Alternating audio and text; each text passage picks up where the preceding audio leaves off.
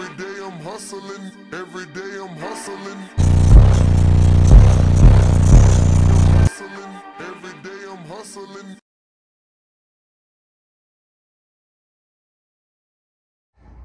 All right, YouTube, just wanted to make a quick video here. I was trying to think, what could I do to add value to the car audio community? And this is something that whether you've been in the car audio business for over decades or if you're brand new, just getting started, the fundamentals really don't change. And there's some common things that a lot of people do to make mistakes that cost them a lot of money, a lot of time, a lot of anguish, a lot of rebuilds, and a lot of confusion wondering, why isn't it working how it's supposed to? Why doesn't it sound right? So I decided to make this video, the top 10 biggest mistakes in car audio. Enjoy, here we go. All right guys, so here we go. Number one, insufficient electrical.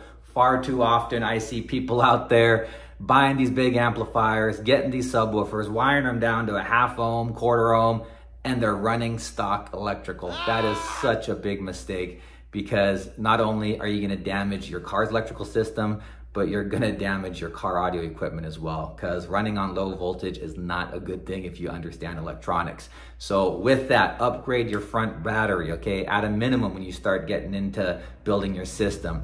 Next, do the big three upgrade. If you don't know what any of these things are, Google, it's common knowledge, okay? Big three upgrade, get that OEM wiring swapped out and get it beefed up a little bit. When you start getting a little more serious, right, and you start needing more amperage to your stereo, you gotta have to replace your OEM alternator. Most stock alternators do not put out enough amperage to support a big stereo, okay? When you start getting really big, you're gonna have to get 2 or 3 or 4 or 10 alternators, okay? But at a minimum, you know, when you start getting serious, okay? Once you start getting a couple amps, maybe, you know, in the 2,500, 5,000 watt range, you really gotta start thinking about, well, is my stock alternator gonna supply the amperage needed to run this thing without dropping my voltage off, okay? So stock alternator, don't skimp on that, okay? You need to replace that thing. Wiring, make sure you have the proper gauge wiring and enough of it, okay? If you're running a 10,000 watt amp in the back, you're gonna need more than one run of zero gauge going to the back. You're gonna need a few runs of it and then some good solid chassis grounds. Something else, supplemental batteries, okay? Your secondary batteries. Talking about some AGMs in the back or lithiums. Lithiums are kind of taking over the scene right now. All kinds of brands out there, Excess Power, Limitless, you name it. But having those reserve batteries in the back to supplement your car audio build is absolutely vital. Something else a lot of rookies make with their electrical is, you know, they think that capacitors are going to be a solve-all for their voltage drops. That's just not the case, right? Those 1 farad, 2 farad, heck, 5 farad capacitors aren't gonna do much when you're working with a 10,000 plus watt stereo system. It's a joke in all honesty. So do it once, do it right. Upgrade your electrical and don't do it as an afterthought. Do it as you progress with your build, okay? So that way you're not giving yourself headaches, right? It's like eating your veggies before eating your dessert, okay? We don't wanna do it, but we know it's beneficial to do. So hope that helps. All right, number 2, bad grounds. Yes, that can tie into electrical. However, this is something that a lot of people make mistakes with, is their grounding. They don't ground their grounds properly, okay? The only way to do it right is by grounding it to the chassis, okay, to the frame of your car. I see far too often people making grounds to bolts on their seats, to their seat belt bolts, where their seat belts bolt into their car. Pre-existing locations on the actual body, not even the frame, but the body of the car, where they have like an antenna grounded from the factory. They just tap into that bolt there and think that a 10,000 watt stereo is gonna be able to have a proper ground at that point. It just doesn't work that way, okay? Do it once, do it right. If you're gonna ground your stereo, make sure that you do it to the frame, okay? And when you do it, grind it down to the metal. Another mistake I see is people, they just, you know, drill a hole, put a bolt on there and just leave it at that. Grind it down to the bare metal, okay? So you have that copper terminal touching the direct shiny metal, okay? Shiny metal of the frame. And then once you bolt it down, okay, I like to put some corrosive preventative there. Just spray it on there so that way it'll help battle, you know, any kind of corrosive properties that come with the elements. So again, I know it's simple, but it's something that a lot of new people just think that they can skimp on and that their car is gonna get the proper electrical charge by simply grounding it in a subpar location. Just doesn't work, okay? Don't take shortcuts. Ground to the frame. All right, number 3, overpowering and underpowering your subs, okay? Both are not a good thing to do, but if you had to do one, I would say one is better than the other, and I'll explain in a little bit. But in order to not overpower or underpower your subwoofers, you need to understand 2 things: the difference between RMS power and peak power. I know if you're a veteran here, you're like, oh my gosh, why is he talking about this? But there's a lot of new people, you gotta understand, that don't know what those numbers are, okay? Peak power is the maximum amount of wattage that your subwoofer can take for a very short period of time, okay? RMS power is the continuous power that your subwoofer can take over the course of time safely. So you need to determine what that is, okay? And then secondly, you need to determine what the impedance is of your subwoofers, okay? How many ohms are they and how many voice coils are they? Because that's gonna determine how much power your sub is getting when you hook it up to your amplifier, okay? Because amplifiers are rated based off the ohms, okay? So let's say you have a 1,000 watt amplifier, okay? And it's rated at 1,000 watts at 1 ohm. That means if you hook a subwoofer up to it that has a 1 ohm final load, that means that if the amplifier is rated properly, right, but according to standards, that it's going to get 1,000 watts, okay? If you wire your subwoofer to a higher ohm load, let's say it's a dual 4 ohm voice coil, okay, and you wire it in parallel down to 2 ohms. You hook that same subwoofer up to that amplifier, you're not gonna get 1,000 watts, okay? You're probably gonna get maybe 500 or 600 watts, half of that. And you know, it just keeps going like that, right? On the flip side, let's say you have a dual 1 ohm subwoofer and you wire that in parallel down to 0.5 ohm. You hook that 0.5 ohm subwoofer up to your amplifier, your 1,000 watt amplifier, and your subwoofer is gonna get more than 1,000 watts, okay? It's probably gonna get 1,200, 1,500 watts if your amp is rated to do that, because a lot of mistakes people make too is they wire their amplifier down too low, below its rated power and ability to perform, and their amp goes into protect, it goes into thermal, it overheats, and they don't know what's going on, right? Because they didn't configure their subwoofers properly. So these are all things that you need to know, and it's kind of too much to put into one single video here, but these are things that you need to think about. And if anybody has any specific questions on that, just comment below here and I'll be happy to help, okay? But you gotta make sure that you understand, okay, how do I need to wire my sub to fit it to the proper amplifier so that I can give it RMS power, okay? Now, needless to say, like the subs that I have in here, my ZV5s, okay, they're rated at 2,000 watts RMS, but everybody knows, okay, especially sundown junkies like myself, that you can throw 4,000 or 5,000 watts all day long and they'll happily take it as long as you properly set your gains, you're not sending a clip signal, and you're responsible with, you know, being diligent about that. And I do have videos of how to set your gain by ear properly. I'll go ahead and put a link here to that so you can watch it after, okay?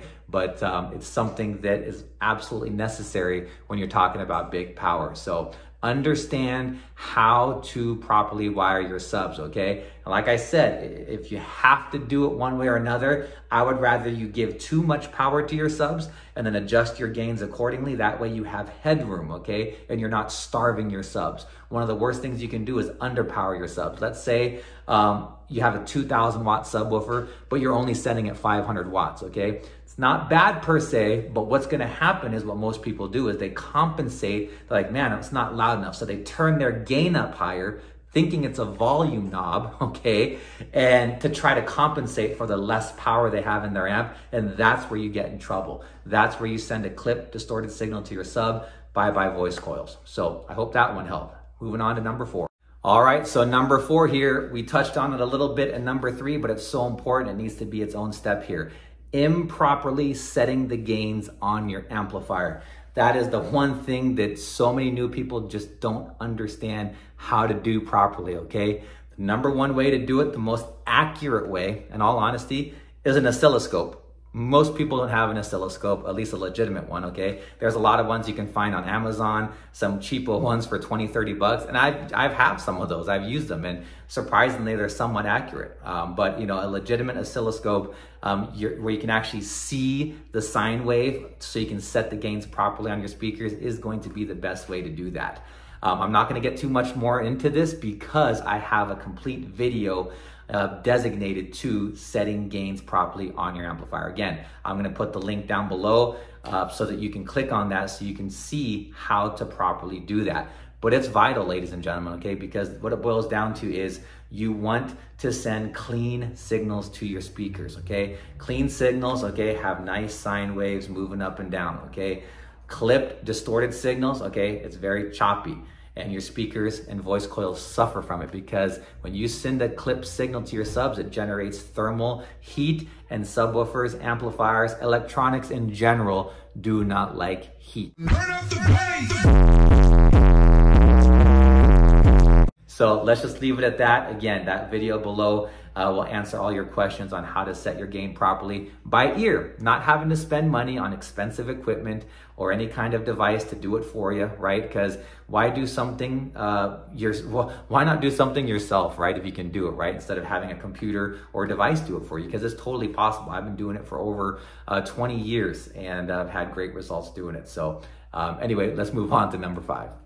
All right, number 5, we're almost halfway there. So number 5, not fusing properly. I see a lot of people that still don't even fuse their power wires. I mean, that's just crazy. I mean, I understand if it's a dedicated competition vehicle and you're looking to squeeze every drop of amperage out of your charging system, great. But for a street beater, right, for a daily driver, it would be ludicrous to not fuse your stereo, okay? And do it properly. I've seen some crazy things, right? Like people fusing, like they have a secondary battery in the back and they have their main battery up front, right? They're running a power wire from the front all the way to the back. Well, most people, they just fuse the front, believe it or not, right? Coming off their main battery, and they forget that they have to fuse both sides of the wire, right? You fuse 18 inches from any source of power. So for example, right, let's say you had a front battery and you had one auxiliary battery and you had it linked up with one run of 0 gauge wiring. So what you would do is you would put an inline fuse within 18 inches from the front battery, anywhere within 18 inches of that wire in the battery, and then the same thing on the back, right, within 18 inches of the back battery terminal, put an inline fuse there, okay? A lot of people have the misconception too of what you're actually fusing. You're fusing to protect the wire. That way, if the wire shorts out, okay, that fuse is gonna pop first before the wire burns up and catches your car on fire. So make sure that you properly fuse, okay? Far too often, we see people skimp on that, get lazy on it, and they don't fuse their system. We've seen cars burn down. I mean, just you can go to Google and find people that don't fuse their electrical systems and their car audio builds, and their cars are burning down. So just be smart. You don't want to be that guy. So just make sure that you do properly fuse with the right amperage, okay? And if you don't know, there's plenty of charts out there that you can reference as far as, okay, I'm running this gauge wire, what size fuse should I use, okay? Very simple, fuse your system. Number 6, wasting money. Gosh, anybody in car audio can laugh at this because it's almost like a thing, right? You build it, okay, I want it louder. Then you rebuild, and then, okay, I want it louder, I rebuild, okay? That's fine, okay? Because that's something that I know I've done 100 times. Any car audio enthusiast, right? It's all about rebuilding, looking forward to that next build, getting louder, getting louder. That's not what I mean, okay? What I mean is doing it right the first time, right? With the things that you need to get the job done, okay? What I mean by that is like kind of tying into the electrical, right? The number one thing that I talked about.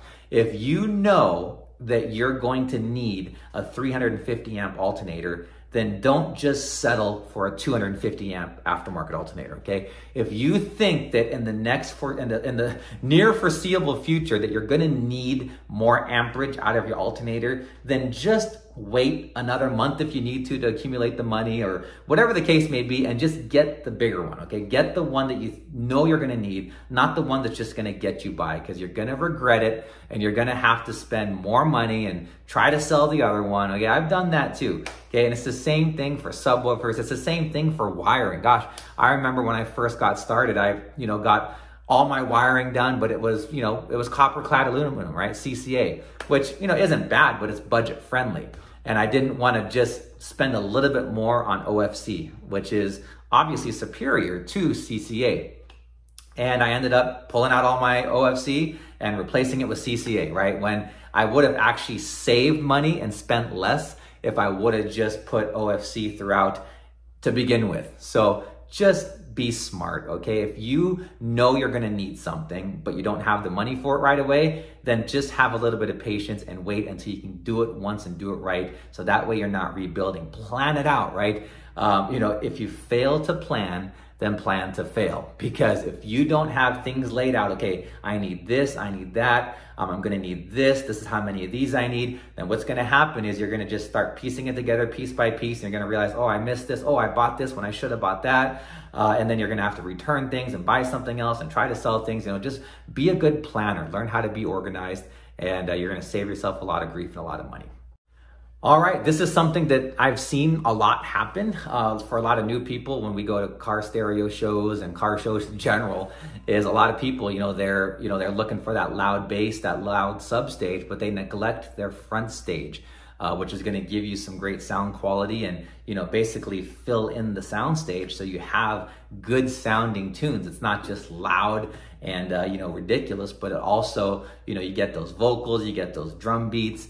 And you can actually hear a full sound stage. Because in all honesty, right, this was me in the beginning, I just cared about the loud bass. I just wanted to go boom, boom, boom, and that's all I cared about. But as I matured in the car audio world, there's more to it than just that. You got the front stage, right? You got mid bass, you got the high end with your tweeters.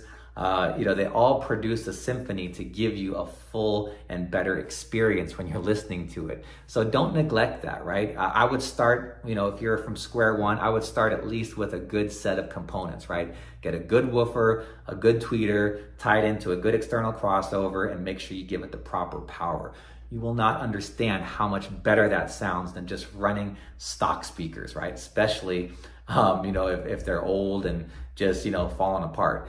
At the minimum, you can replace your door speakers, okay, with some aftermarket ones, and then, send proper power to those. Even replacing your head unit. If it's an old style, old fashioned head unit, replacing your head unit that has some equalization or maybe a DSP is gonna absolutely just be a game changer as far as how your stereo sounds. Not only that, it's going to give you more expandability options when it comes to running amplifiers, because I don't know any modern deck these days that don't have some form of preamplifier outputs, right? And the more money you spend on a head unit, the nicer it's gonna be, the higher voltage those preamp outputs are gonna be, the more features, the more bands of equalization you're gonna have. So again, that's something I wouldn't skimp on. If you know you're gonna be vested into the car audio scene, I would get a good head unit, do it once, do it right, so you're not continuing, okay, I'm gonna upgrade, okay, sell that, I'm gonna upgrade, sell that, I'm gonna upgrade. That just bounces us right back into the past one of quit wasting your money, okay? So don't neglect your front stage, don't neglect your head unit, right? Do it right.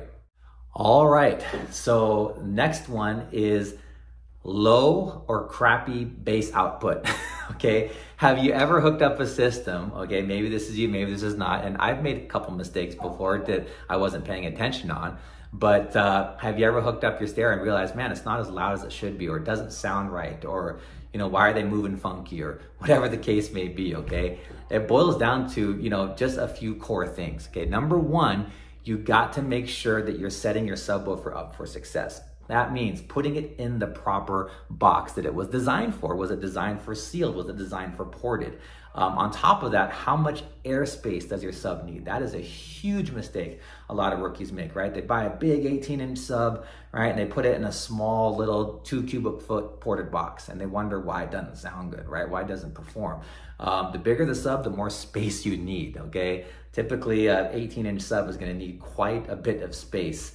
And most small trunks and little compact cars just can't accommodate that. So, make sure that you're giving your subwoofer the space it needs, make sure you're giving it the enclosure that it needs, and make sure, more importantly, so you don't waste your money, you're giving it the power that it needs. Things like that are really, really important. Other things that can affect your bass output is polarity. It can get confusing, especially if you're wiring up multiple DVC subwoofers. Black goes to red, really, and red goes to black. And, it goes against common knowledge as far as, okay, red with red, black to black. But when you're wiring things in series and, going from series to parallel or parallel to series and, trying to get a final load, there's gonna be some confusion. That's why always plan, be organized, right? Draw it out. I always draw out my systems. I never just in the moment jump in there and start wiring things up. I always get a pen and paper. I put the subwoofers, I put the ohm load and what I'm looking for, and I actually put, okay, this wire is gonna go to this one one's going to this one. I get a red pen and I get a black pen. So there's no confusion. So that way, when I'm in my car or in somebody's car hooking it up, there is no confusion. It's not like, okay, well, shoot, what was it now? Does this one go here and that one go there? No, I know exactly what's going where. So there's no mix up in polarity. Because what happens is if you hook up one subwoofer, right, with, the proper phase, and then you hook the other one up with a 180-degree phase, meaning on one subwoofer, you put positive and negative properly, but on the other subwoofer, you put positive and negative switch. What's gonna happen is, okay, instead of moving like this is what's gonna happen. And guess what? You're gonna get cancellation and it's almost gonna have no output. You're not gonna hear anything. And you're gonna wonder, why is my bass so low? I got two 12s back here. I should be pounding, but you don't hear anything. It's because you messed up your polarity, okay? So you gotta pay attention to detail and focus on things like that. And there's a lot more, but those are the biggest things that we see as far as mistakes people make. Another huge mistake, people taking shortcuts. Shortcuts is not something you should do in the car audio world, period, okay? Because it never pays off. Don't put a $5 bill where a $10 bill should go, okay? Don't be lazy. That's number one. I'm talking to you. Don't be lazy. Perfect example. We see it all the time, right? We all know as installers that you should run your power wires and your signal wires, right, down opposite sides of the car. That way you don't have any interference and you don't have any humming or any background noise. But a lot of people still to this day, they don't think it's necessary, and they run power wires from their battery to the trunk and their signal wires from the head unit to the trunk all down the same side because they're too lazy and they don't want to take off the panels and the door sill trim and all that to run everything down opposite sides. Perfect example. Don't take shortcuts because it's not going to pay off for you, okay? You're going to get a result that is less than optimal and you're going to end up disappointing yourself, okay? That's just one silly example. Another thing that people don't do, right, is they don't do sound deadening. Sound deadening is something that can increase your quality of sound tremendously. But what do people do? They just throw a big system in, they don't deaden their vehicle, and they're rattling, they're vibrating, and I do that too. I'm not gonna lie, when I first put the system in here, I did put some sound deadening in there before putting it in, but I wasn't anticipating how much my vehicle was gonna vibrate. So I had to actually pull it out and put more sound deadening everywhere, in the panels, in the hatch, and now it's quieted down quite a bit. But, that's something I should have done again, right? Not take a shortcut and just double up on the front end so I didn't have to redo my work. But just don't take shortcut, guys. If you know you should do something, then you probably should do it. All right, and this brings us to our last point. And it's something that I truly believe, being a car audio enthusiast, will add the most value to you, but people don't do. And what is that? They don't ask questions. They don't seek perspective. They don't allow themselves to receive mentorship, so to speak, from people that are veterans in the car audio world, right? Could be pride, could be ego of, oh man, I know how to do it. I can figure it out, right? When you have access to people, not only on YouTube, but go to your local car shows, go to sound off competitions, talk to some of the judges, right? Talk to people that have, $50,000 bills that are running 100,000 watts, and just talk to them. Say, hey man, how'd you get started in car audio? What were some of the mistakes you made? What would you recommend to somebody, just getting started at, is running 212s? to scale it up to a point where I can get here one day? What are some things that you would recommend, right? Getting perspective is something that I wish I would have done earlier on, because I made a lot of mistakes that cost a lot of money, where if I would have just simply gotten some advice, or maybe been to a couple more shows or watched a couple more videos, I could have prevented those mistakes and learned a lot more instead of having it cost so much. So that's the biggest thing, and I wanted to end with that because, again, I think that will add the most value to you down the road. So I hope this helped, ladies and gentlemen. And again, there's a lot more than just 10, okay? There's a lot more things, a lot more intricacies, a lot more things going on behind the scenes of these 10 steps that, really culminate into the culture of car audio of doing it right. And it's something that just takes experience. It's something that it takes a growth curve. It takes sometimes trial and error. But at the end of the day, it's definitely an awesome hobby to be in. It's an awesome community to be involved with. It's very rewarding, right? Putting your own stereo in, especially if you do your own installations.